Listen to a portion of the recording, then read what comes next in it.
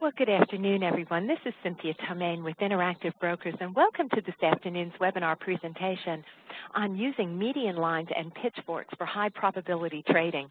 Now, with us this afternoon, as many of you are aware, we have Tim Morge, who is a favorite among some of our webinar participants.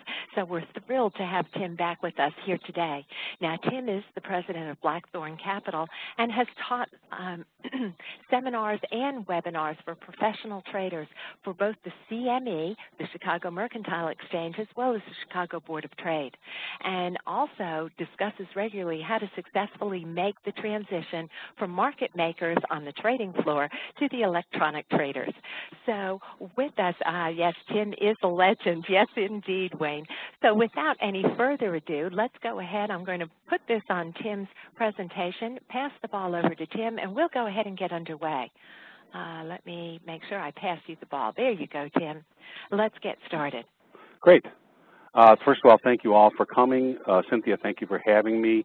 I wanted to tell hello to Rob. He usually does a great job of introducing me, but he's apparently busy, so that's okay. I'll get him next time. I wanted to also, she's not here, but a fine lady by the name of Barbara Schmidt-Bailey facilitated this originally, and she has now left the CME group, so we're all going to miss her. And she did a great job over many years facilitating a lot of these great presentations. And many of us that were lucky enough to speak at these types of webcasts were invited because of Barbara and introduced to people like Cynthia, who just does a great job of giving out great education. So thank you, Cynthia. I appreciate it. Thank you all for taking the time to come. I know you're all busy, and hopefully we'll put on something interesting here for you. So what we're going to talk about today are median lines. They're one of the few leading indicators in the market that you can trade with. And I'm going to try and give you a brief feeling for the history. Then I'll try and give you a brief feel for the basics of median lines. And then we'll go through a couple trades, and then we'll answer some questions. We're going to try and pack all that into about 45 minutes and then some questions. And at some point, Cynthia actually is going to want to go home because it's an hour later where she's at. So let's see what we can do here. So trading with median lines, it's a simple and powerful methodology, and I'm going to start out, as I always do, giving the people that invented these things their credit and their due. This was invented in the mid-1920s, long before computers. It was invented basically on yellow scratch pads and pencils and a lot of graduate students at MIT. And let's go ahead and take a look at it.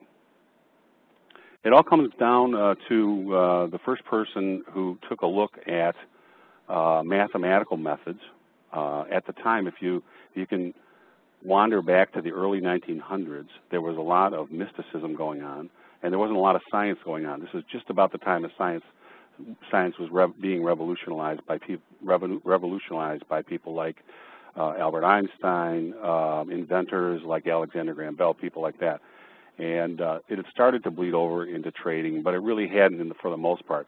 So there were still a lot of people that were looking at very mystical methods, and the quasi-science or quasi-math that was going on at the time really wasn't reliable or repeatable.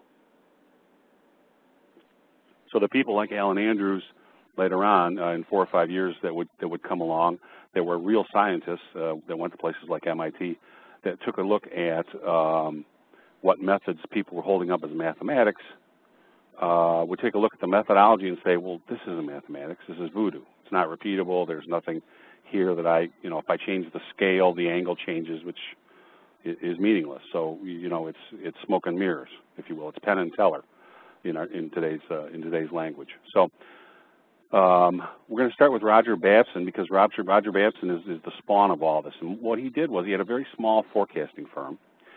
And what he believed was he was a devout student of Sir Isaac Newton's work. And in particular, Babson's original work depended entirely on Newton's third law of motion. And it's very famous: for every action, there's an equal and opposite reaction. And along with Professor George Swain, also at MIT, he was the engineering department head at MIT, Roger Babson developed the Babson chart, which is what you're seeing in front of you now. And it focused on a basket of commodities. And then he studied the shape or the actual volume of the areas, so these black areas below and above, and then back below, and then above, and then below, and then above. And what he said was, with the action-reaction theory, if you looked at the volume of these areas. And when price closed back above and started to build volume above, this volume should be equal to this volume. This volume should then be equal to this volume. So if you had a long, protracted area of expansion, it wouldn't be as great an expansion, but it would be long and protracted. If you had a deep recession, it would be a deep recession, but it wouldn't be as long, so it would be over quickly. So that was his basis of forecasting. And people would come to him. You know, he only had 3 employees, so it was a very small firm. People would come to him and look for 3 and 4 and 5 year forecasts. And so people that made buggy whips, literally buggy whips, would come to him and say, hey, I'm having a great time these last 3 or 4 years, and I've got 5 employees, and I'm thinking about adding 2 more. Should I expand and add the 2 more, or should I relax?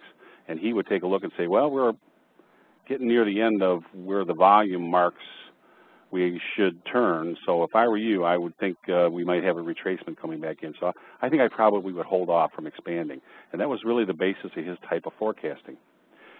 So along comes somebody in the mid-1920s by the name of Alan Andrews, fresh out of MIT. He goes to graduate school. His father owns a place called Frank Andrews and Son. Alan is the son. And Alan graduates from MIT. His father wants him to become a trader or go at least into the stock brokerage business.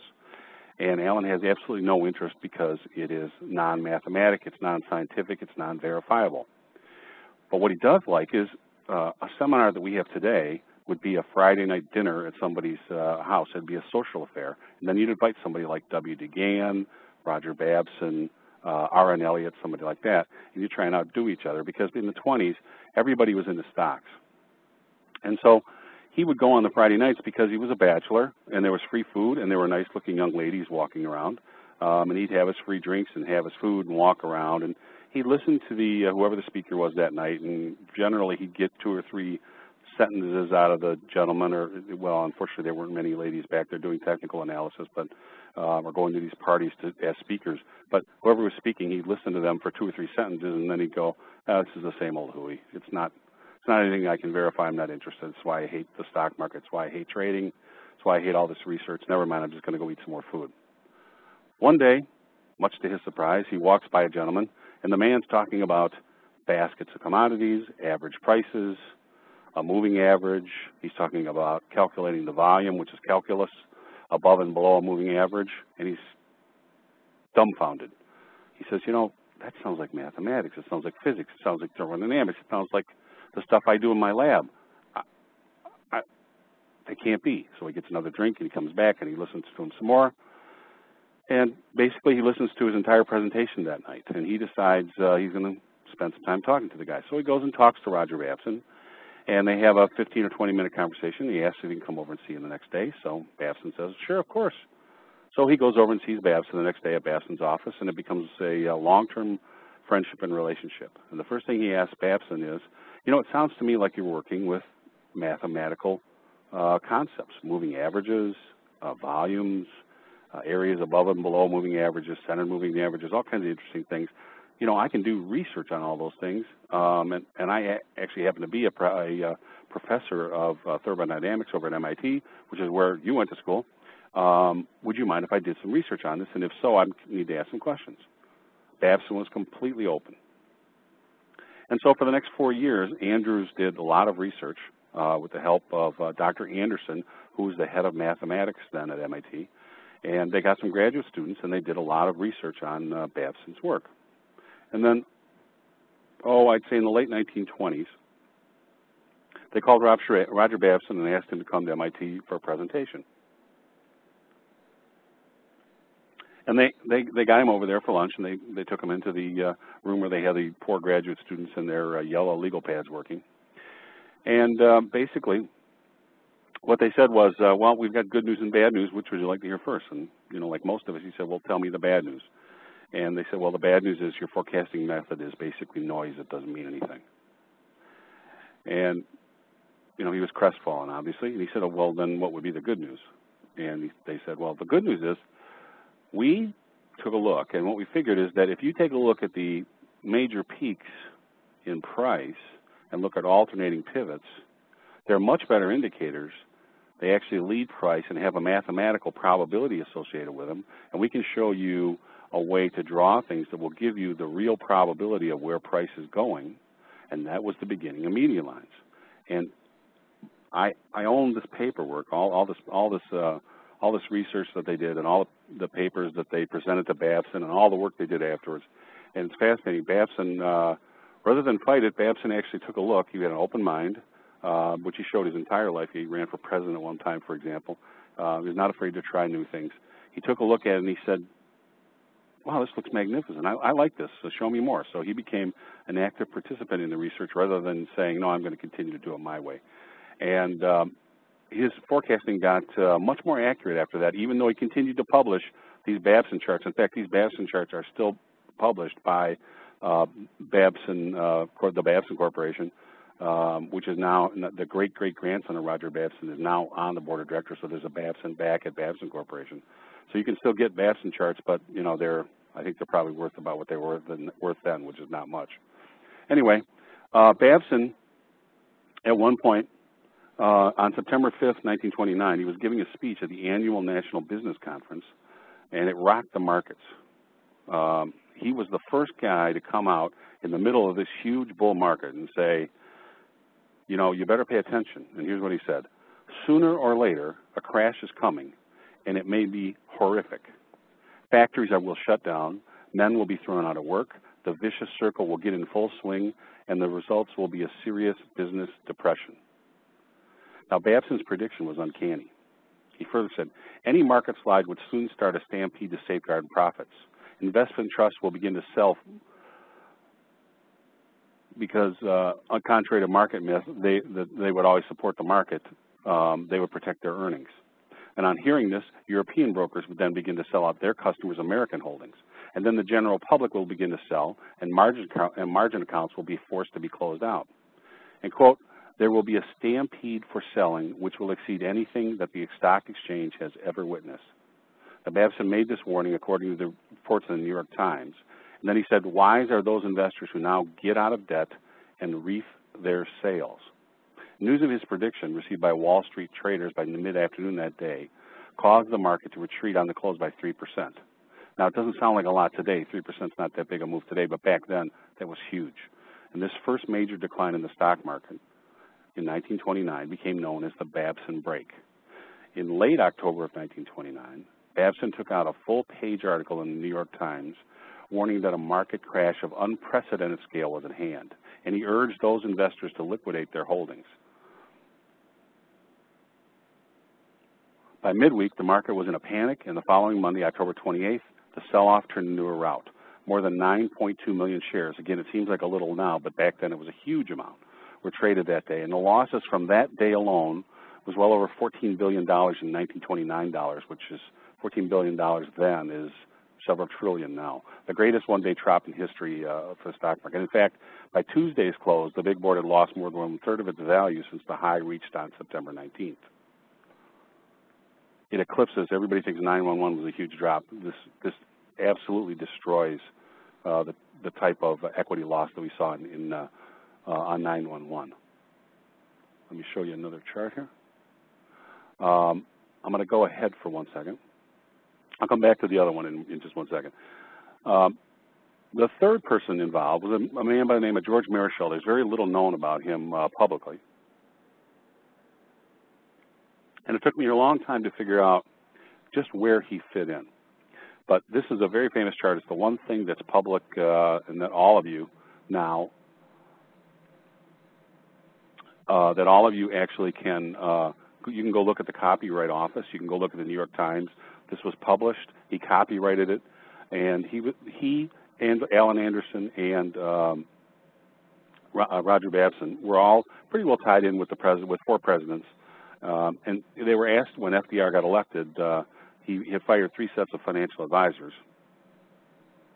And he asked basically at some point, is it possible for you three guys, since you did so good at calling the downturns, can you come and give me your view of how to turn things around and how to get this economy headed in the right direction?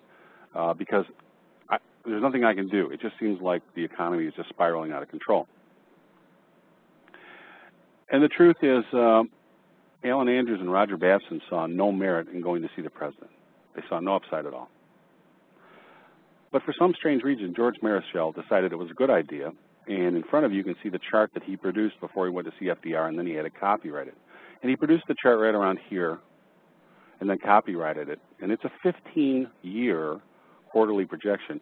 I mean, pardon my French, but to have the balls to make a 15-year projection is just incredible. Then to copyright it, I don't know why you would copyright it, but then even more incredibly, I put the actual Dow Jones down here underneath, and you can see how he captured the major pivots magnificently for 15 years running. It's just unprecedented. I couldn't do a 6-week that was anywhere near this accurate. It took me, like I said, I own the charts that are behind this. I don't have the copyright approvals yet, unfortunately, to publish. It's not self-fulfilling prophecy, unfortunately. It's just median lines behind it. And what he told FDR was, look, if you just relax and be presidential for 4 to 6 months, this thing is going to turn around. Just look at this chart. And when it turns around, it's going to come out of the hole like a rocket. And you're not going to have to worry about the economy anymore. Then you're going to have to worry about how long you want to be president. And that's exactly what happened. Look at the way it turns around, and take a look at the Dow Jones. It follows his predictions absolutely magnificently. And if you knew what was behind it, if I could show you, it's actually just straight median lines. There's rumors that there's cycles or moon spots and all these other goofy things. It's just really the use of action-reaction lines and median lines. And it took me a long time to try and understand where Marischal fit in. And, you know, actually what it turned out to be is, if you think about it, we take it for granted that charting programs like IB Offers or like eSignal or Ensign or any of us, all of us can produce magnificent-looking charts. I actually still hand-draw charts. What he brought to the table, what George Marischal brought to the table was he was a magnificent chartist, probably, in my opinion, and I own tens of thousands of hand-drawn charts. He, as well as my own charts, which are nowhere, I don't think anywhere near as good as his, but I think he's probably the greatest hand chartist that ever lived. And I think that's what he brought to the table. This was the ability to show Andrews and Roger Babson, as they did research, the meaning, he brought it to life, the meaning of what their charts, of what their predictions meant in terms of charting into the future. And I think basically that was his role. And I think it's hard for us to understand how important that is, because for us, we take charting for granted. But back then, there were no computers, so the only charting was hand charting. And he charted as well as any computer charting program ever. Now let me back up and I'll show you the Alan Andrews study. I'm going to fast forward a number of years to 1965. Alan Andrews, after they all made money, Alan Andrews managed money for Joseph Kennedy during the crash. She made over $450 million in 1929 in 18 months for Joseph P. Kennedy, which in today's dollars is about 12 or 13 billion dollars. He made about $58 million for himself. Marischal made about $50 million, and Babson made $55 to $60 million. Took that money, closed Babson Forecasting, and started Babson College, which is now Babson University, for his 3 daughters, because he didn't think there were any universities for women at that time that were good enough. So at one point, Andrews decided that he didn't want to work at Frank Andrews anymore, and his father had retired. He closed Frank Andrews and Son, and he took a job as the head of mathematics and thermodynamics at the University of Miami. He kept his house on the East Coast, but he moved down to South Miami, which is where I met him. And in 1965, he ran a small ad in the Miami Herald, which you can see right down here. And basically, what it was is he decided all these years from about 1945 to 1965, he kept trying to get the dean of the University of Miami to allow him to teach the undergraduates how to do charting, how to do technical analysis, how to use the simple methodology, so that as they earned their money, they would be able to buy dips and sell rallies rather than buy and hold and get destroyed like everybody else. And the university would never allow him. So finally, in 1965, he took out this little ad in the back of the Miami Herald, and it said basically, Alan Andrews is selling his course. It's 61 pages, and at the time it was $1,500, which in today's is quite a bit of money. And yet there were enough people around that remembered him from the crash that on the Tuesday at 9:30 in the morning, when he said that he would open his doors and begin to sell his course, people were around the block and then stretched out for 2 blocks. The police came. And they came because they thought he was doing something illegal. So the Miami Herald sent a group of reporters. They took pictures and they, ran a full-page spread on the front page saying, "Noted University of Miami professor arrested for illicit activities." And of course, that isn't what happened at all. As soon as he explained it to the police said, "Oh, well, never mind," and went away. But the Miami Herald printed what they wanted to print. And back then, they didn't print retractions. So he was outraged. He was a college professor in town, and he felt that they had impeached his good name, or an opportunity's good name. So he demanded a retraction. They wouldn't give him a retraction, but what they did do is they ran an interview with him. And the man that they sent to interview them thought that he had Andrews cold. At one point in the interview, Andrews said, "Anything that has anything to do with numbers, I can chart." The man said, "Anything?" He said, "Sure." So the guy said, "Horse racing?" He said, "Sure." The guy said, "Weather?" He said, "Sure." "Do you have a weather forecaster?" Well, the man from the Miami Herald said, "Yes, we do have a weather forecast." He said, "Then I challenge him to a weekly weather forecasting contest for the next 2 years. Every Saturday, we'll just publish our forecast for the next week, and let's see who's better." That'll fix your readers. So this is just one of the excerpts directly from the Miami Herald. That's where I got it. You can go get it. You can go get them. It ran for 2 years. After about 6 months, the weatherman was begging the Miami Herald to please stop the contest because Andrews was killing him, forecasting tops and bottoms for the next week, and he couldn't figure out what he was doing. That the radar, et cetera, that they were using in the 1960s that was more accurate, and he was just using median lines. But it's amazing to me that many people would remember him from the crash, first of all. It's sunny in Miami. Well, it's snowing in Chicago. We went from 85 to snowing. So I've shown you Marisol's chart. That's basically the 3 men behind, and they worked together. They refined these techniques, and they did it at a time when most people didn't have phones. Most people had outhouses. There was no air conditioning. There were certainly no computers. There were no calculators. Most people didn't even use slide rules. For the most part, they used yellow legal pads because I happen to actually own the paper, and they used sharpened pencils. And, a lot of times it would take them literally days and days to answer a question, because if you want to take a look at a 20-day moving average and project it out 10,000 points, it takes a lot of work to do that. And that's what they were trying to do at the time. So let's take a look at median line basics, and I'll show you what Alan Andrews showed Roger Babson. And you can get your first test of median lines. Some of you already know a fair bit of median lines. I noticed some of the names on here have been around for a while. So here we go. This is our first look at a median line. They're always drawn from alternating pivots, high, low, high. Or they can be drawn from a low, a high, and a low. This one's drawn from a high, a low, and a high. And the median line should be thought of as a line of force, and we expect price to oscillate around this line of force. And it's going to do 2 things for us. As price moves forward in time or space, depending on whether or not you're using a time-based chart, it's going to show us the probable path of price. And so once we have the median line, it tells us whether we're in an uptrend, a downtrend, or in consolidation, if it was straight across. Then we want to find out where it's going to run out of energy on the upside or the downside. And to do that, all I did was I drew a line here, and you can see off this high parallel, this high pivot C, I drew a line that was parallel to the median line, and then I connected it to C, so it's parallel to the median line. That's where price should run out of energy to the upside. Similarly, I drew a line off of the downside pivot, and when price oscillates around the median line, it should run out of downside directional energy at the lower median line parallel, which is parallel to the median line and off of the lower pivot B. And that's the basis of median lines. Now let's look at some of their applications and rules.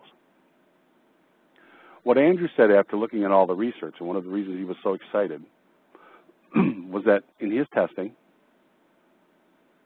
When price comes off this upper median line parallel and starts to head lower and starts to take out these lows, with 80% probability, it will reach the median line. Very important concept. If it breaks through this median line and starts to head lower and take out lows, it'll reach the lower median line parallel with 80% probability. If it was coming off of this median line and starts to take out highs, with 80% probability, it'll reach the upper median line parallel. And all of that is based off of just these three pivots, the high, low, high. So it's a leading indicator. It gives us where price should run out of energy to the upside and where price should run out of the downside. And it also should give you the probable path of price. Let me pause here for 1 second and let me just say one thing. People are asking some questions. I'm not ignoring you, but what I'm going to do so that we only have an hour, what I'm going to do is a lot of the questions you're asking will be answered as this unfolds. Then if they're not, I'll go ahead and take them at the end. And if we have to, we'll back up and move to a slide, okay?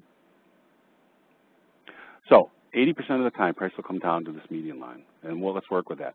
Now, I've verified this statistically over every commodity traded in every time frame you can think of and non-time-based chart that you can think of now that computers and computer technology and computing time is so cheap. I started in the early 80s to computerize it and test it and do statistics. Recently, a man by the name of Greg Fisher, who also was on my forum, did his doctoral thesis on this, and of course, he was at a major U.S. university, and they thought he was crazy and didn't think he would be able to show anything. He was able to actually verify not only the statistics that I showed and Andrew showed, but he was also able to show some of the statistics that I quote on the high probability entries that I use, like test and retest and zooms that you're going to see some of them in some of these trades. He's focused on the grains in his dissertation, and you can actually go see it on the Median Line website and read his doctoral dissertation and take a look, and you'll see the statistics. He'll show that he gets a very similar number for testing the median line or the next probable line, and you can see also the probability of the entries that I use. So it's nice that other people, there's also Dr. Deloga in France has done some great statistical work as well to verify some of the methods that I use, as well as some things that he uses. And Greg also is quoted well there. So there are now, I can truthfully say, in the late 80s when I first started to publicly do this, and certainly in the mid-90s when I started to open a forum before the word blog was invented, I was standing out there all by myself. Now there's some other people doing some hard, cold statistics showing that this is a leading indicator. It does work. It's very interesting, and it's very good. Here, let me type in the Median Line website. It's www.medianline.com. Hopefully I can type. There we go.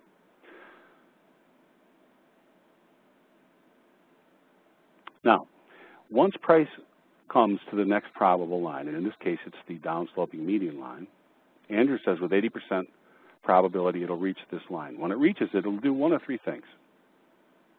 It will either stop and reverse, which you can see it did here. It's median line, I can't type. And at the end, you'll be able to see it on a link from Cynthia. There you go. It'll either stop and reverse, which it did here, it'll congest, or it'll accelerate through.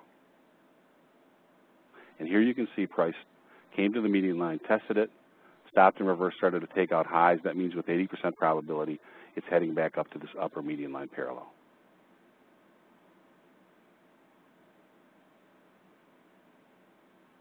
Here you can see price accelerated or gapped through the median line. And remember, back in those days, they didn't have live price feeds. You got your prices at the end of the day or in the morning out of the New York Times or whatever paper you happen to look at, and then you drew your charts by hand. Similarly, news came out, and we got a lot of gaps because prices didn't trade 24 hours like they did now. So what would happen is, you know, the stock market would close at 2 o'clock in the afternoon. News would come out at 5. At 9 o'clock in the morning, you'd read your newspaper, drink your coffee. The market would be just about ready to open. And you'd say, wow, look at those earnings from, well, Intel wasn't around. Look at those earnings from American Railroad. And you'd gap prices lower. on the opening. So there were a lot of gaps, and this would be acceleration. Today, now I'm going to adjust this chart. Today, instead of a gap, all I did was I connected it. We call those zoom bars or wide range bars.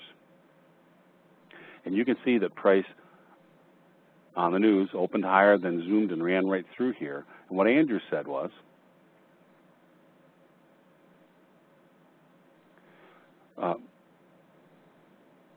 again, all of this will be, if you have questions, just be patient. All your questions are going to be answered either at the end or as this unfolds. So let's pay attention here. In the median line, we have a wide range zoom bar.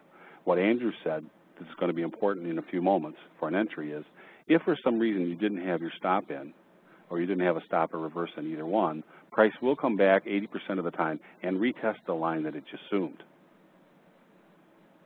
And here you can see price came back and retest the median line. And take a look. We're going to call that a zoom and then a retest. And we're going to use that as an important entry later on.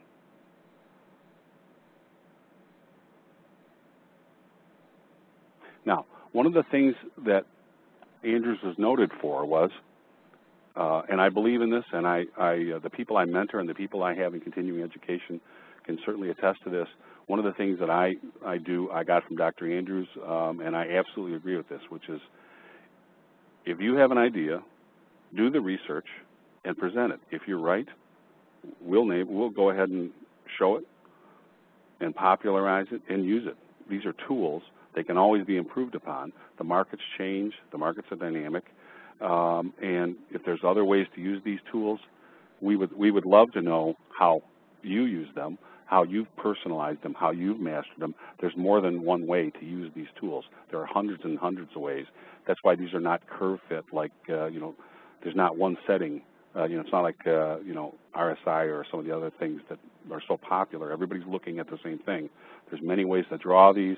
There's different median lines.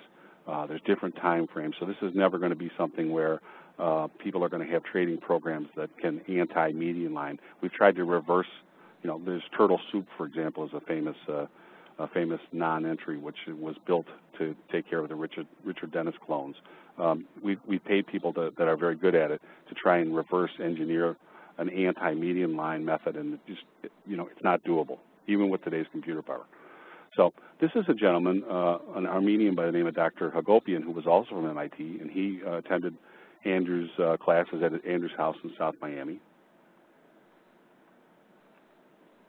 And he came in one day and he said, if price comes to the median line 80% of the time from the upper median line parallel, what about the other 20% of the time? And Andrews cavalierly said, I don't care. Because I'm a stop and reverse trader, so if I'm short up here and it comes down and it doesn't make it to the median line and then it goes through the upper median line parallel, I'll just stop and reverse and get long. It's okay with me. I've still got a small profit and I'll catch a move to the upside. Well, it wasn't good enough for Hagopian, so Andrew said to him, well, you go back and tell me, see if you can find something. And so Hagopian went back and spent 4 or 5 months, and he came back and he said, I did find something, and here's what I found. If price travels from this upper median line parallel toward its most likely line, which is the median line, and doesn't make it, and it's taken out some significant highs and lows, it's taken out, in this case, some swing lows, you can measure how far it's come down, flip it over the top, run a line that's parallel to the upper median line parallel, the line that it was using, and it'll give you a magnificent target to use when you trade. And sure enough, you're going to see in some of our examples that we use it all the time. We use them as sliding parallels intraday, but you can also use them as Hagopian did here, which is just to flip over the exact same amount. It'll give you a great target. And we see these over and over again, and this is one of those tools that is vastly underused. People ask me, how often do I erase old median lines when price comes through? Let's take a look. I've got a blue upsloping median line set, and price was doing pretty good with it. But price comes down here now and closes below it, tries to get back above it. You can see we have two touches here. Tries to get back above it, cannot. Most people would erase this blue upsloping median line and just have the red downsloping median line, and which is a good median line. Look at it, gets tested here, gets tested here, gets tested here. So it's certainly calling the shots when price breaks through this blue upsloping median line. The red line is clearly in charge. Price comes down, tests the median line, the downsloping red median line. When it turns back around, let's think about Hagopian's rule. We would measure how far it's come. We'd put that on top of the upper median line parallel. You would expect that this is likely to come out of the hole and rocket up to about this area. You'd certainly be, at minimum, be looking to sell the upper median line parallel, but with Hagopian's rule, you'd probably be looking to sell up in here. But what did you run into? You ran into what was support and is now resistance, the upsloping blue lower median line parallel. If you had taken that off of your chart, you would never have seen it coming, and you would never have seen the test and then retest to get short. So sometimes it's important to have that last, at least that last, if not last couple, big median lines that we're calling the tune, because they do come back into play. This is one of my own inventions, and we've done a lot of statistics on this in the past 5 years, I'm showing it more and more. For a long time I kept it to myself as we did statistics because I wanted to make sure it was real. And what it is there's two words, confluence and energy point. Confluence can be two median lines, or a median line and a lower median line, or upper median line parallel. It can also be any one of the median lines, and then it can be a Fibonacci sequence number, or it can be a trend line, anything like that, where they run into each other. Energy points have to be lines of opposing force. One has to be downsloping, one has to be upsloping. Now, they have two interesting characteristics. And I always, when I see them on my chart, I always just draw a big circle around them. I call them Dumbo lines. I just draw a big circle around them and say, look, if price gets in this bomb site, I want to pay attention. I want to know. Why? Because they tend to act as price attractors. Price tends to get drawn into these energy points. And it's not that price is going to change in trend here, but when they get drawn down into these energy point areas, price will either, they very seldom congest, they either stop and reverse, or they accelerate through, and you do have a chance to enter. So when price gets into these bomb site areas, if I don't have a position, I want to pay attention. If I do have a position, I want to snug up my risk or maybe even take my profits. So I circle them and I want to know they're there. And one last thing. Besides Hagopian, there's another very famous man by the name of Jeremy Schiff, S-C-H-I-F-F. And he was a bottom picker, if you will. He, even though he was a trader on the New York Mercantile Exchange, he liked to trade stocks and he liked to buy bargains. And what he wanted to know is, if a stock was in a vertical fall and it lost 80 or 85% of its value, how do I know when it's time to pick a bottom in the stock and go long? And the problem he had was, if you draw a traditional median line, because of you've gone from normal volatility or regular sized bars to these wide range long bars, the median line is very steep and very skewed, and price drifts out of it very fast. In fact, if you drew a normal median line, you'd already be through it in this area right here. I mean, by the time you drew it, price would already be through it. So as soon as you go from normal volatility to abnormal volatility, think of, for example, right after the jobs number in the morning or something like that. Traditional median lines often are not particularly useful until the volatility settles back down, because the statistics and the probabilities are done on normalized volatility. And the way to think about that is it would be like trying to measure a grain of sand with a yardstick. You need to use something that's, a tool that's fit to the same volatility. And if you change volatilities, you have to change the scale on the tool that you're using. So what we do for a Schiff median line, Schiff asked Andrews the question, and what Andrews said is, well, go back and do the research and come back and tell us. So he did. He came back about 6 months later, and he said, I think I get it. What I think you need to do is you take the A point, and you move it halfway down between the A and the B point, and he would put his A point here. Andrews took a look at his research, and he said, I got an even better idea. Move it halfway down and halfway over, and now you're in business. Now you've got a change slope in the value in the line, but it has the same mathematical predictability when you had this vertical type movement, and it'll still give you, it'll describe price for you and give you where price should run out of energy on the upside and the downside when price has made these vertical type moves.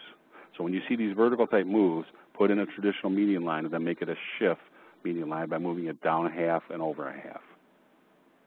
This is particularly good in vertical moves, and it's also, we don't know why, we've been doing a lot of research for the past 3 years, and I can't answer the question, but I will tell you right now, if you trade foreign exchange futures, you know, cash FX or FX futures on the CME, either one, shift median lines are just wonderful. So if you trade either one of those, pay attention to shift median lines, learn how to use the tool. They're very, very good. They describe action quite well. So let me go to the next slide and see where we are. So now we're going to actually look at some trades. We're going to look at CME FX futures.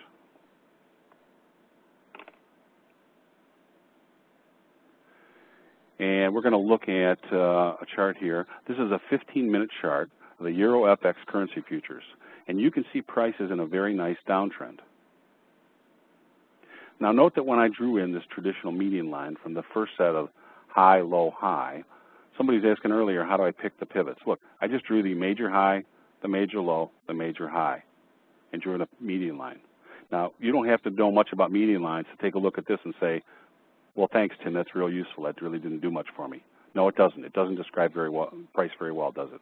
Because we immediately skewed out of it, and all the action is above it.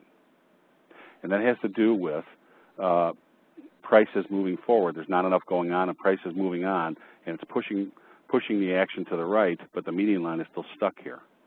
So let me show you a technique that I use to take care of that, which I recommend in a lot of markets. Tick charts are one, yes. I take time out of the equation, if you will, and this is an 8-tick range bar in FX futures. What that means is each one of these bars has 8 ticks from the high to the low. And as soon as it breaks that range, it'll print a new bar. And you can see it describes price much better. And I get a touch here, I get a touch here, I get touches here, I get touches here. I've got much better price action. I've got a lot of interaction here with price, a lot of ability to make trades in here. So by taking time out of the equation, and by the way, this is the same high, low, and high as the previous one. The only difference is I've taken time out of the equation. Now I'm looking at space, if you will. Ensign, E-Signal, NeoTicker, in some instances, TradeStation. Almost everybody does some non-time-based charts. They don't do all of them other than NeoTicker and Ensign. NeoTicker and Ensign do everything. So let me show you this side by side, and maybe you'll get a better feel. Here's a time-based chart. Here's a non-time-based chart. And you can see, at least in this application, range bars do a much better job describing price action over the same period of time as 15-minute bars. Yet the same amount of action has gone on, okay? So let's look at these at this actual trade. Let me turn my page to get caught up here. So we're going to look at an actual trade in Euro FX currency futures using median lines. Again, this is an 8-tick range bar chart of the Euro FX currency futures. Price made a near vertical fall of nearly 150 ticks, and then it rallied in an orderly stair-step fashion up here. I can clearly count 5 alternating pivots in this move up. 1, 2, 3, 4, 5. It's a dirty count. I'm not trying to do Elliott wave analysis where, you know, A has to be 38% of the whatever. This is very, very sloppy. You can count this as 5 or 7, but there's at least 5 waves here, or 5 pivots. That tells me to be alert that price may have finished its move up at any time. So now I want to take a look. When price breaks below the swing low, we're going to look over here. I'm going to zoom in on this in a second. When price breaks below a swing low and then closes below triple bottoms, I draw in a red downsloping traditional median line, which is what you see here. High, low, high. But remember, somebody asked before, how do I pick the pivots? This is just off the major high, the major low, the major high. Nothing special here. I like the price tested here and worked. I like how price climbed up here. I mean, I do take a look at these things after I draw them to see if it even describes price in any way, shape, or sense. Note that the rally did not make it to the prior high at A. C is lower than A. It makes me feel even better that this is downsloping. I don't know if a top is in, but if it is in, I'm trying to project the probable path of price if a downtrend is underway. If price makes a new high, I'll simply erase this red line, okay? Now I'm going to draw in a second line. Looking at the same price action, I add a green downsloping median line that is much narrower in scope because the red median line may act as a good big picture set of lines, but it's probably too large in scope to be entirely useful in intraday trading. Price just may not interact with this larger median line enough for intraday trading. Now I've got a new one off of this major high, the major low, the major high.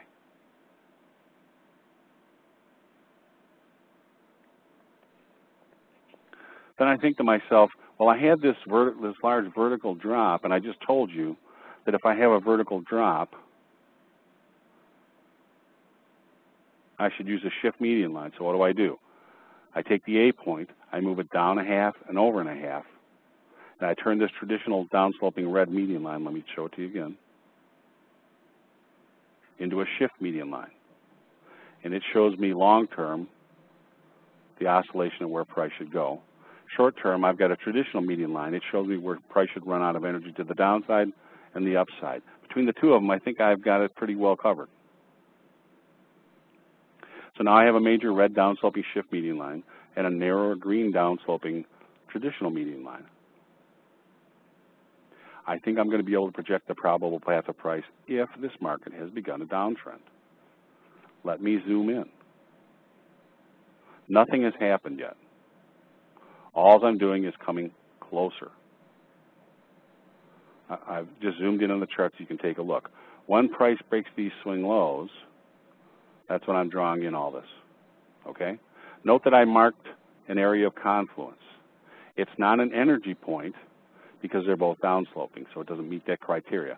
But it will still act as an attractant for price, and it's still an area where I want to pay attention.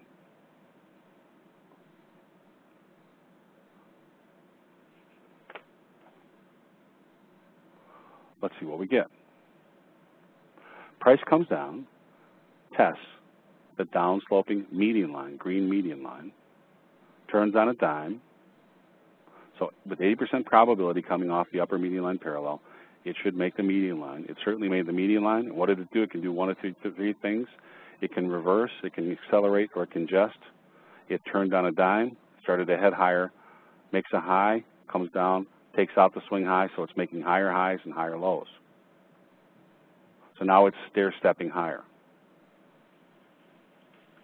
So I know this green line at least has some validity. It's been tested once now. I don't have a trade idea yet. Don't get concerned. You haven't missed anything if that's what you're thinking. Now price stair-steps this way and comes right back up. And I get the first test of the downsloping upper median line parallel. And look, price tests it, but then closes on its low with what we call nice separation. This is the first use of the term separation. Separation is a concept that I coined after teaching people at the CME and the CBOT and seeing them take some trades that I would not take. And after doing some research, I realized it was because I was paying attention to the actual action, price action during the bar as it closed, and I wasn't teaching that. So we did some research, and then we started to teach in the seminars, and we found that this, along with teaching more about context of what the market is doing with swing highs and swing lows, makes a huge difference in your trading. And people that are taking mentoring with me, it's one of the things that we just pound day after day is context and separation on these tests and retests and these trade entries. And it makes a huge difference in passing on trades that don't have good context or don't have good separation. It will keep you out of a lot of trouble. So this green median line has been tested twice now. Down here, price held, and I love the way it held up here and closed on its lows. excuse me. I think price is in a downtrend, and now I have an idea for a trade. Let me diagram it out for you.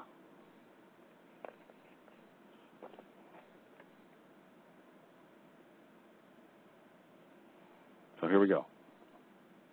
Because price tested the green downsloping upper median line parallel and closed with great downside separation, it closed down here, I want to sell a retest of this downsloping median line, upper median line. This is the area where price should run out of upside directional energy, and here are my orders for this potential trade. I'm going to enter a limit sell order where price will intersect with the upper median line parallel, and that comes in at 144.36. If price lets me, I'll be selling a retest of this line. At the same time I enter a limit sell order, I'm also going to limit my potential losses by entering a stop loss buy order at 144.44, which is 7 ticks above the high of this test bar. Also note that it's above the prior swing high over here, and it's above here.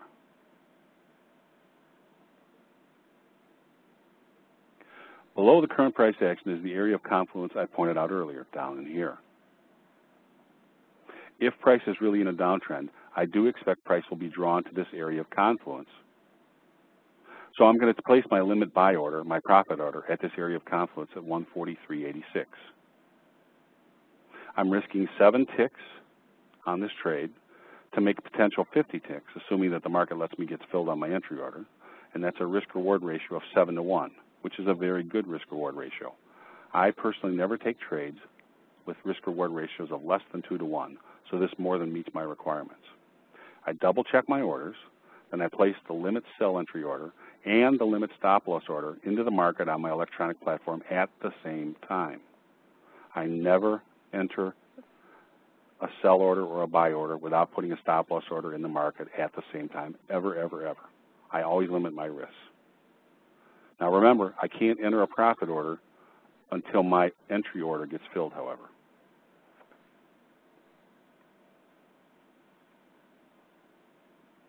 Price trades a little lower, and you can see all I'm doing is I'm running my cursor down this down-sloping upper median line parallel, and you can see I actually had to move my order down by 1 tick. I checked again where price would intersect with the upper median line parallel, and I moved my order down 1 tick to 144.35. My limit sell order was filled as the next bar unfolded, getting me short at my price at 144.35. As soon as I saw my price print, I checked the audit trail on my electronic platform to be certain that the exchange sent me a confirmation that my sell order had been filled. Then I double-checked that my initial stop-loss order at 144.44 was in the market. I entered my limit buy order at 143.86, right at the area of confluence I circled earlier, and I made this limit buy order contingent with my stop-loss order. That means that if one of these two orders gets filled, the other automatically gets canceled. These type of orders are called OCO, or one cancels the other. If your platform does not allow you to use those types of orders, you'll just have to do it manually.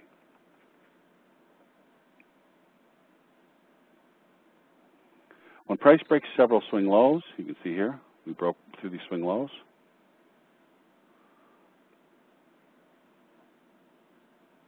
Back up one, I'm sorry. Nope, I guess not. Getting down to 144.15. I have more than 20 ticks in this trade, and although I don't have a market formation to hide this new stop behind, for example, a prior swing high or double tops, I have a vertical movement. I can't let this trade turn into a loss. I've got too much profit into it. So I cancel my initial stop loss order at 144.44 up in this area. And now I go to break even. So now I'm working a break even stop order. And the most I can lose on this is brokerage, which for me in the currencies is about $5.50 a contract. You can have my brokerage, but you can't have anything more.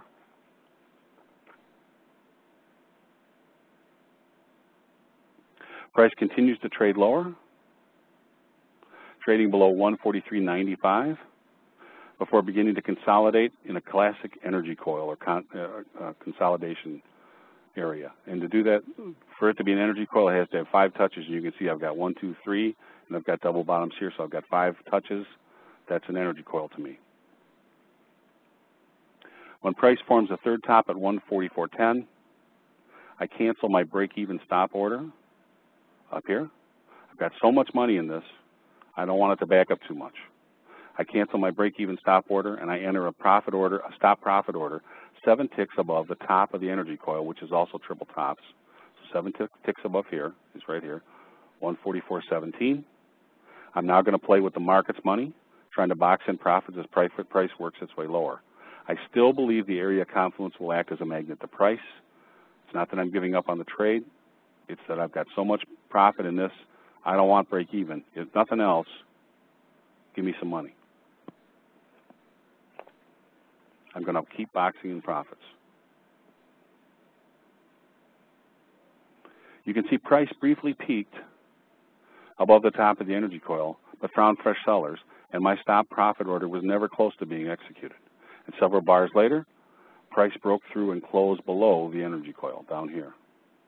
If I hadn't moved my break-even stop earlier, I would have to move it now, but I've already moved it. So there's nothing for me to do. My order's where it should be.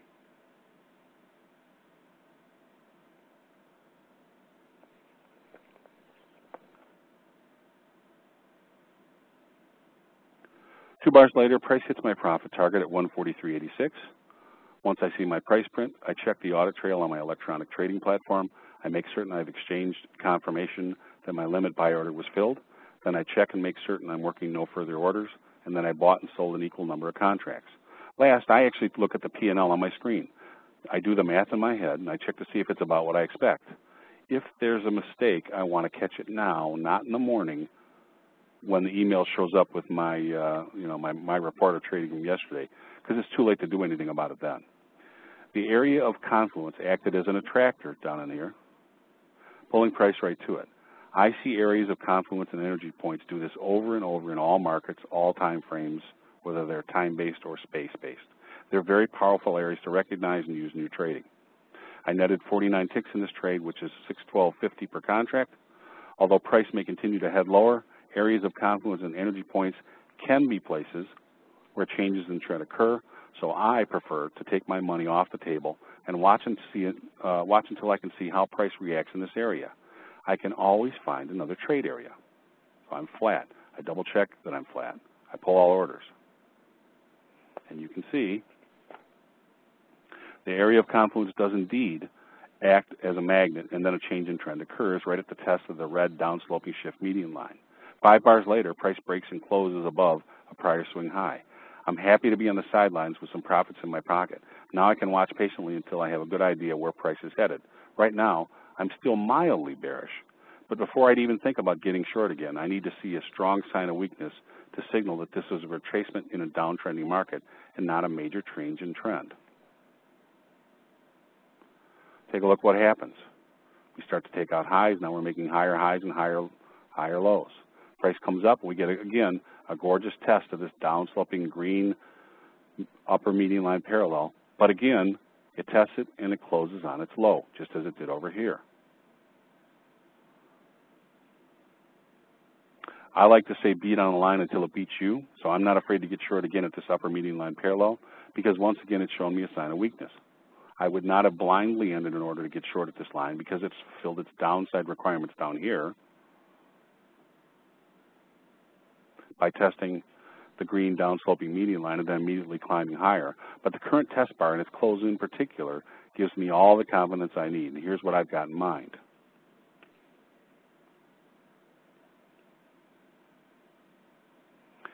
I want to sell, just like in the first trade, I want to sell a retest of this green downsloping upper median line parallel. And running my cursor over the chart, I can see the price would intersect with that line at 144.18 during the next bar. I'll use a 7-tick initial stop above the 144.20 high of that current bar, which makes my initial stop loss at 144.27 above the last major swing high above here. Since price is now well past the area of confluence, I'm going to use the green median line as the area where I'll take my profits. So I'm going to measure this median line, and that's where I'll take my profits.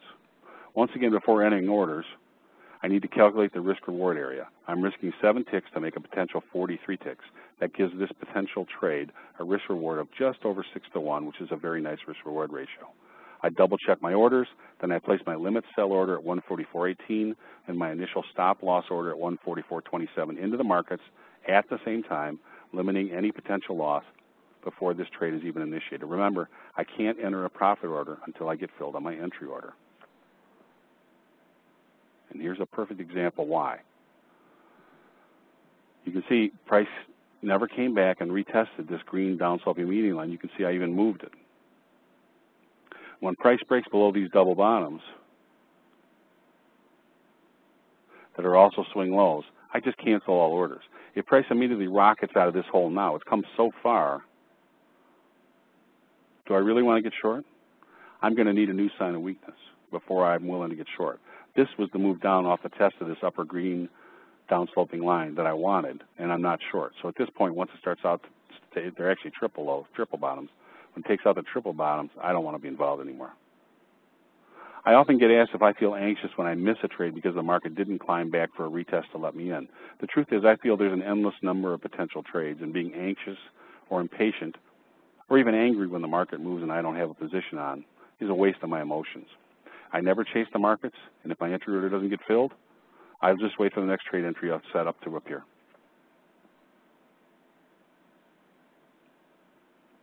Now here's something real neat. You're not going to see this in anybody else's work.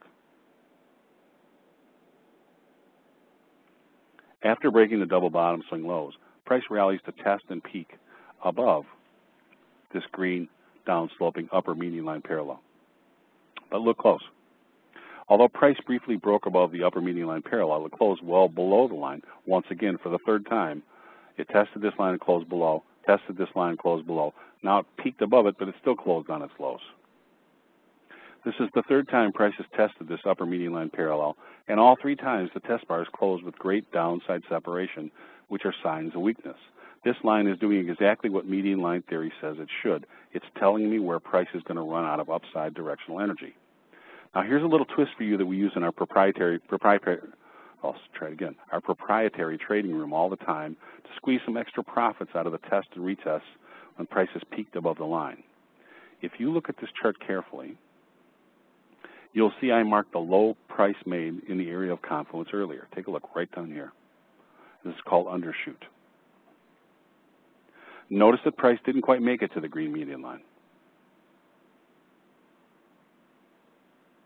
And if you look at the current test bar, it went past the green downsloping upper median line. And that's called overshoot.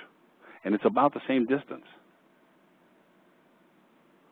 When I see price undershoot and overshoot by very similar distances, I draw in a new set of lines, sliding parallels off the low of the undershoot and then off the high of the overshoot.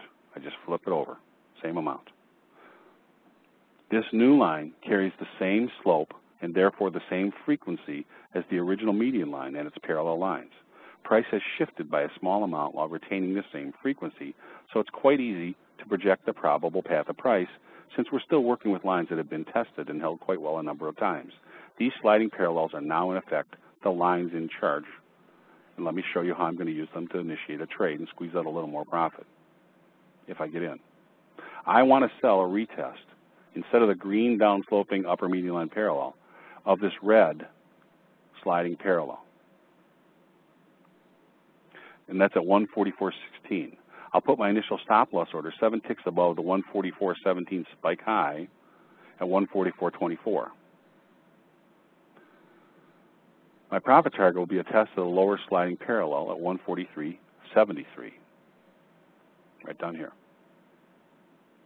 Let's work out the risk-reward ratio. I'm risking 8 ticks to make 43 ticks.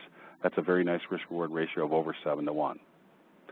Now note that you could have put your sell order at the upper median line parallel and put your initial stop up here, right here, instead of at the sliding parallel, and put your stop at the same place, 7 ticks above the spike high. But you'd be risking an additional 4 or 5 ticks, and the size of the initial stop loss might make you not take this trade, even though the risk-reward ratio would still be quite high, 4 or 5 to 1. After watching and researching the risk-reward ratio, after watching and researching the thousands of these spike formations, it's become obvious to me that I was seeing a shift in price along the same frequency and that using these sliding parallels was the better entry method. I double check my orders, then I place my limit sell entry order at 143.16 right here, and my initial stop loss order at 144.24. And as we saw earlier, I can't put my profit order in until I get filled. Sometimes the market doesn't let you in. Let's see if we get in. During the next bar, price climbs back higher, testing the same spike high, and in the process, getting me short at 144.16. Note that price left double tops at 144.17. I really like that.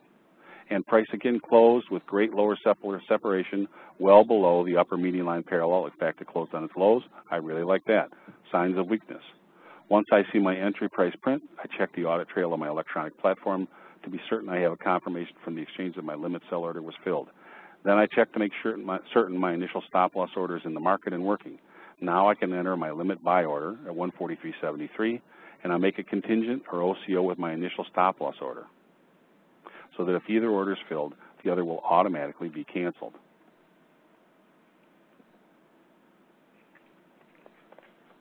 Price works its way lower, breaking below 144.00, and then it leaves triple bottoms in the 143.95 area. At this point, I've got about 20 ticks of potential profit in this open trade.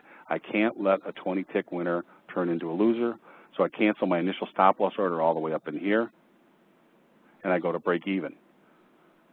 I'd go closer, but I don't have any market formation to go to.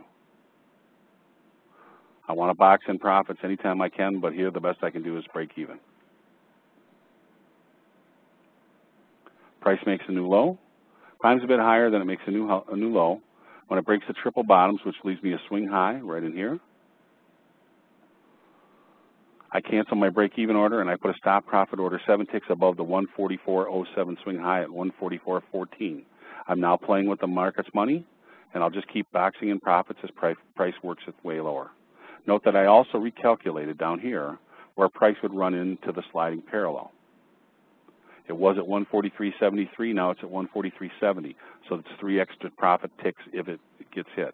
I'm working with down-sloping lines, and I'm short, and that means that as price moves to the right, I'll just keep moving my profit order lower to match where price will intersect with the sliding parallel. I need to get paid more the longer I'm in any trade because my capital is at risk for a longer period of time.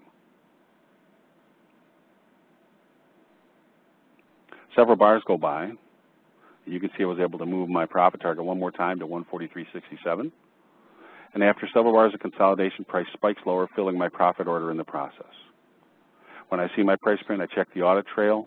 I make certain the exchange says my limit buy order was filled. I make certain I'm working no further orders. And finally, I check that I bought and sold an equal number of contracts and do a quick mental calculation to see that the P&L my platform is showing is roughly the match as what I do in my head. If there are any errors, I want to catch them now, not in the morning. It's too hard to make money to not catch these small types of errors and fix them at the moment. Last, note that price not only made it to the green median line, but it closed below it. I got out at this sliding parallel. It made it to the median line and it closed below it. It may even go lower. I get asked all the time, do I feel anxious about leaving some profits on the table? To be honest, I don't even give it a thought. I had a plan and I traded my plan. Once my orders are filled and I'm flat, I clear my mind and I wait for the next trade entry setup. I don't spend one bit of energy worrying about missed trades, and I don't spend one bit of energy worrying about potential profits I might have missed. I book the profits that my plan called for. In fact, by following the slope of the sliding parallel, I caught an extra 6 ticks of profit. Again, this trade netted me $612.50. It's just a coincidence it's the same amount per contract before brokerage. One of the keys was using the test and retest entry setup at the upper sliding parallel instead of at the upper median line parallel. If I had been focusing on the upper median line parallel alone, I may have passed on this trade because of the size of the initial stop loss order. Cynthia, do we have time for questions? I know I'm running a little bit long.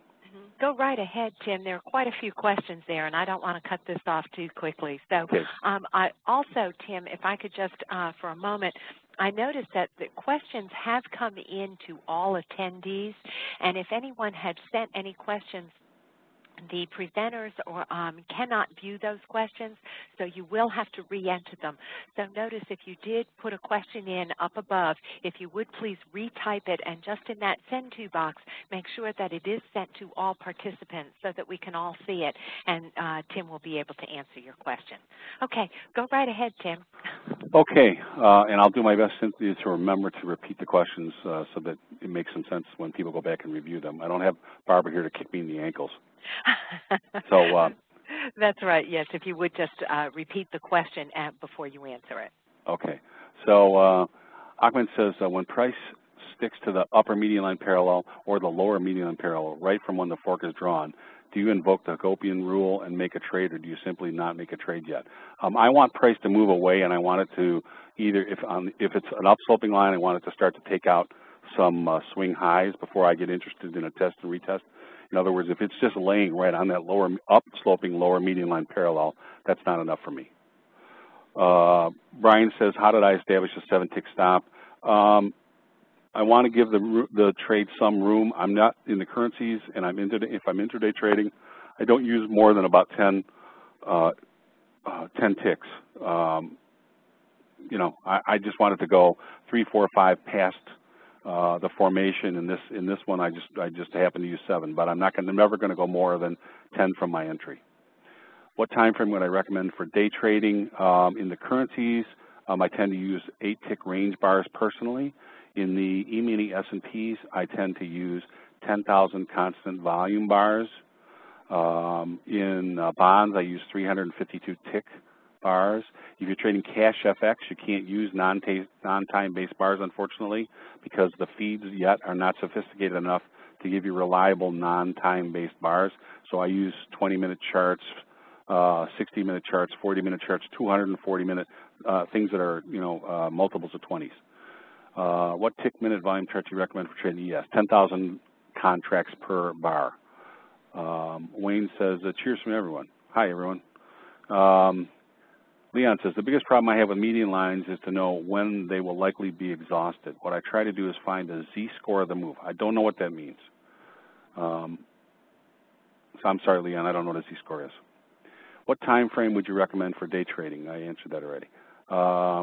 William says, can you explain the difference between a sliding parallel and warning lines? Yes, warning lines are predetermined. They're equidistant from the median line to the upper or lower median line, and they're projected out another degree. So the first warning line is equidistant from the median line to the upper median line parallel. The first warning line above it is the same distance out there, and Andrews would draw 4 above and 4 below.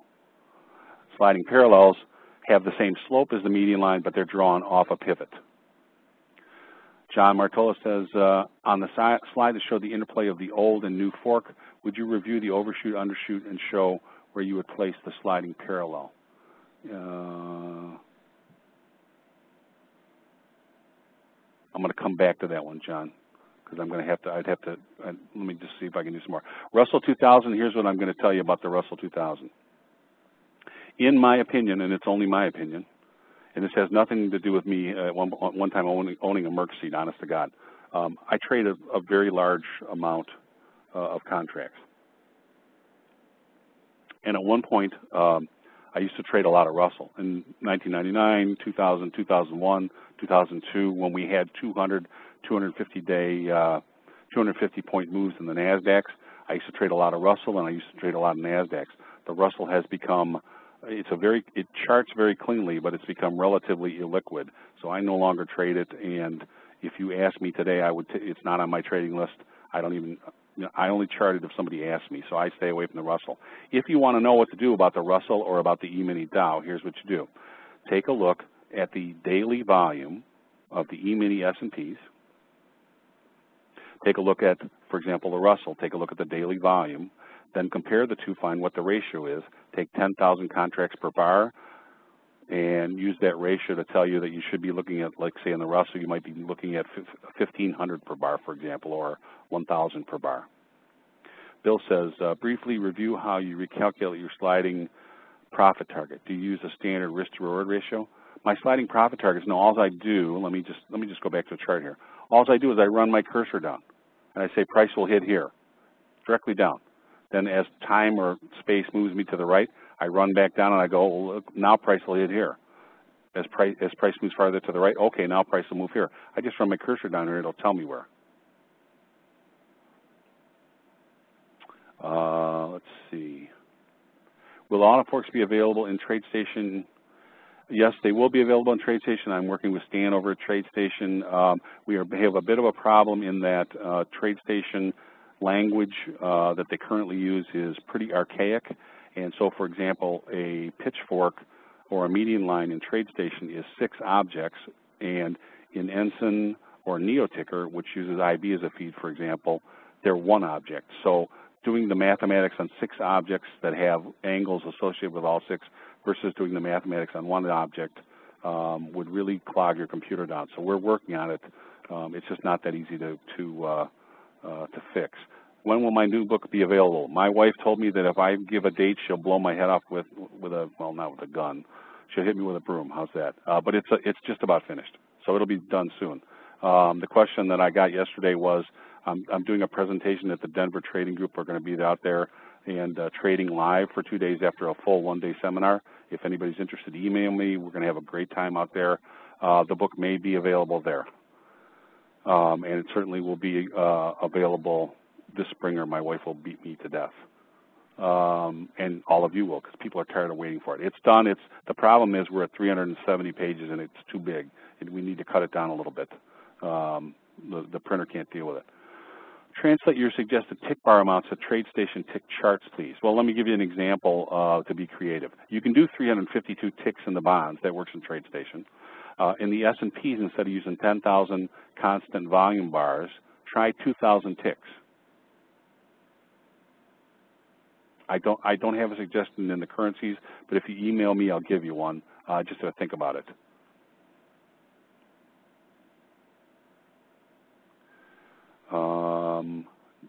Let's see. Okay, and some people are asking questions privately. That's okay with me. Somebody says, what's the relationship between median lines and action-reaction lines and toward the median line? Okay, so let me just explain. Action-reaction lines are like the superset of lines. Underneath them, median lines are a subset of action-reaction lines. They're a kind of action-reaction lines, as are channels, as are linear regression slope lines. All those things have their spawn in what are called action-reaction lines. The difference is median lines have a mathematical probability from when you first draw them because they're drawn off of pivots. Action-reaction lines are drawn off a center line that goes through pivots, and then you get your action line off of a prior pivot and project the distance forward, and you can project a number of them, but they don't have to be equidistant.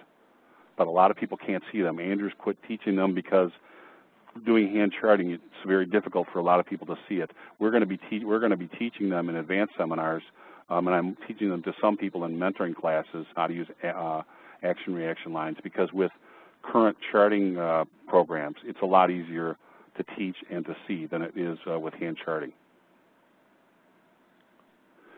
Do I trade any ag markets? Oh, I make a fortune off the ag markets. Well, there are times when I lose a fortune as well, but I trade everything and anything. For example, I have a huge ag position on right now. Yes, the same. This is Mark. He says good practice with that for playback. I would suggest to all of you, if you have any type of software that allows you to go and do replays and practice, look, this is just like anything else. The more you put into it, the better off you're going to get. And that's, you're trading, when you trade, you're trading against, I like to think of myself as a professional and one of the best professionals in the world. You're trading against me, so you better practice, because I practice. I do playbacks. I sat in front of my computer 2 hours before this seminar and worked on replays. And that's what I do, not with all my private time, because I've got a 7-year-old and a 9-year-old, but I spend time working. And you should spend time. And there's some great tools, NeoTicker, Ensign, that allow you to go back, and I mean, there's other trading programs, but I can tell you those two because I use them both, that allow you to go back and randomly play a market and then do it at 30 times speed and practice drawing these lines, practice moving your orders, practice looking for formations that you might have missed. I go over the day's trading. You should be doing all those things. If you're not, maybe you're not serious about trading. You need to be serious. Randall says, would you regard the intersection of a horizontal line with an Andrews pitchfork as an energy coil or confluence? I would, yeah. Well, so a trend line along with the Andrews pitchfork as that would be confluence, not an energy coil, not an energy point. But yes, it's confluence, and then I would look at it. I would expect price to get dragged to it, absolutely. What about price movement? Michael says against the trend, that is from upper median line in an uptrend toward the median line. What are the issues? Well, Michael, I'm going to have to guess what you're asking me. This has been a biggie. I don't sell against upsloping lines. I don't buy against downsloping lines. And if that's what you're asking me, the reason why is you get about a 10 or 12% edge if you trade with the slope of the lines. On top of that, if you sell against downsloping lines, excuse me, if you sell against upsloping lines, if you think about it, the resistance moves up. So you're going to get what we call collared. So I sell against downsloping lines and I buy against upsloping lines. I hope that answers your question, but I'm not sure. Jim says, how do we find out about mentoring programs? Email me and here. Well, let me go to this. Let me just put it on the screen. There we go. I don't have to type it in. teamorg at sbcglobal.net. How often do I recalculate my median line? You know, every bar or so, I'll just run my cursor and say, you know, if it's one tick away, I'm not going to do anything. But if it gets to be 2 or 3 ticks away, I'm going to try and capture it. So I mean, especially if you have an electronic platform, it's so easy to cancel and reverse an order. Not cancel and reverse, cancel and replace an order. So just run your cursor real quick and say, well, let's move 3 ticks. Okay, let me change my order by 3 ticks. So, you know, every time a bar, if they're real wide bars and you're in a very heavily downsloped, you're short in a heavily downsloping median line, you might have to do it every bar, but generally every 3 or 4 bars. Do I only sell in downsloping pitchforks? Yes, I only sell in downsloping pitchforks and buy in upsloping pitchforks. That's correct. However, don't forget, if you've made what looks to be a major low and it starts to turn back up, you can always draw in a new pitchfork and say, what if this turns out to be the bottom? Now what's the probable path look like, and what would I need to become, excuse me, what do I need to see to become a buyer? So play that what if in your mind, okay? Will I be in Vegas at the Money Show? I will not be at the Money Show. I'm sorry, Mike. I will be in Vegas in November at the Traders Expo. In fact, I'll be a featured speaker. I'll also be at the LA Traders Expo at, well, it's actually Ontario, Colorado, or Ontario, California. That's the, I want to say the 18th, 19th, and 20th of June. But I'm not going to be at the Money Show. I'm going to be at the Traders Expo. I'm also going to be at the Forex Expo, which is in September at Vegas. So all 3 of those. Do I use a DOM? Do you mean do I use the DOM? Do I use best bids and offers? Is that what you mean, Dina? Yes, I do. But let me just explain to everybody, if you don't know the answer to this, the exchanges have what are called facilitation to trade algorithms, which means they want one-lot traders to have an equal chance to buy compared to 2,200 lot traders.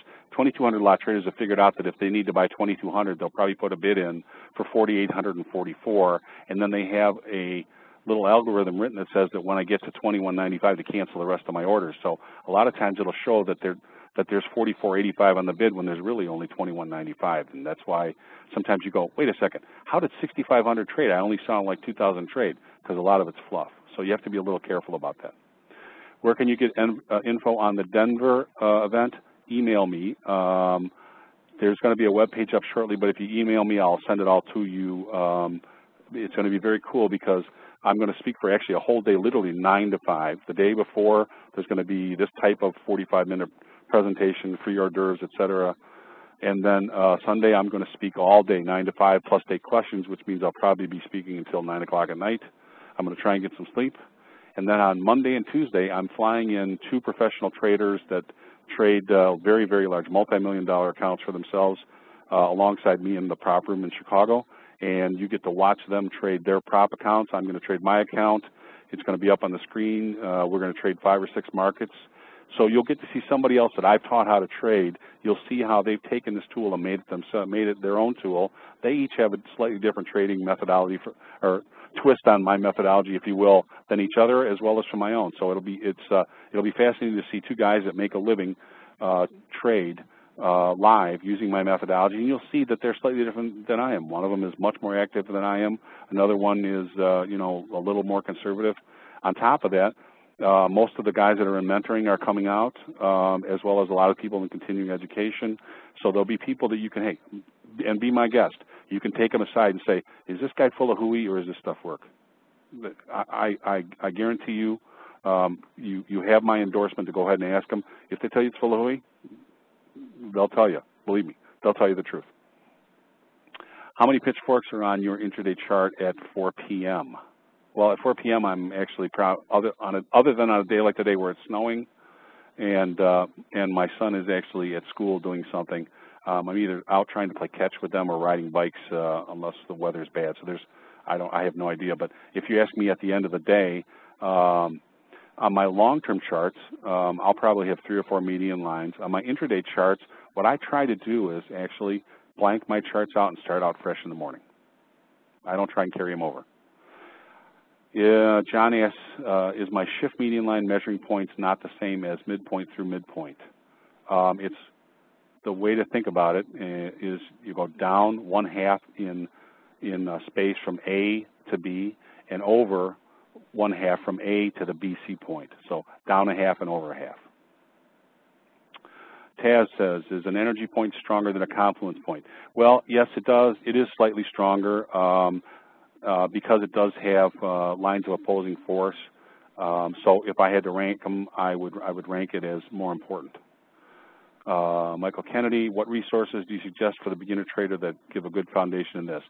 At the minimum, I would go to these webinars, and Cynthia's given a couple. The Merck has a couple that you can go view free. Just go register, look up my name, just Google. Actually, maybe if you Google, you'll find them. I'm not sure, but you can certainly look on their search function on their website. There's 3 or 4 that you can look at from the past. There's the median line is up there, as well as market geometrics right in front of you. And I would give you a third one, which is, I'm going to try and type correctly here right now, market geometry.com. Let me just read it. Marketgeometry.com, yes. Some of the information there is the same as on the median line, the free information. But on top of that, there's a free forum there, and there's a lot of people, including 5 other people that studied with Andrews, that are in the free forum. So you get another type of input, or another group of input from people that study directly from Andrews, and it's all free, completely spam-free. How are gaps accounted for with forks? Well, we can get into it deeper at another time, where you can email me and I'll show you, or you can look at the website. There are gap median lines. Andrews says that gaps can be counted as highs and or lows, or you can connect them and ignore them as wide range bars. What platform will I be using for trading in Denver? The prop room uses NeoTicker with auto forks on top of it and then draws, and that's what we'll be using. I'm going to fly out one of our high-end workstations and 4 LCDs that will be projected onto the whole wall of this big conference room, so you'll be able to watch us literally draw real time. And then on top of that, while they draw, you'll get to hear me say, that's not a draw, that's not a good line, or whatever. So thank you very much, Dee. I appreciate it. Do I look at trader floor pivots? Barry, I don't. I've done a lot of research on them, and if they ever had any validity, I don't think they have much validity any longer. It's mostly noise. Thanks, Leon. How do support and resistance lines figure into this? My support and resistance lines, other than tests of prior tops and bottoms, which I do pay attention to, and I'll also take a look at, most of you are going to call it Fibonacci retracements or expansions. They were actually invented by Euclid in 365 BC. I call them geometric expansions just to give credit to the right people, but I don't have anything against Fibonacci, but they're a lot older than that. The reason I look at them is because so much of the market looks at those levels: 0.382, 1/2, 1.68, 618, 618, 1.27. I want to know where those are because they're major signs in the market, if you will. So I'll take a look at those things as support and resistance, but it's mainly because I know other people have their orders resting there.